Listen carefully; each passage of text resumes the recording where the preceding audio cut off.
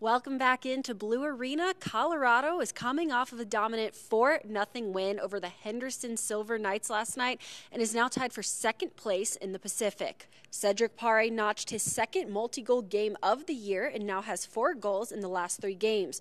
A goal from Cal Burke in the second period also extended his scoring streak to 3 games.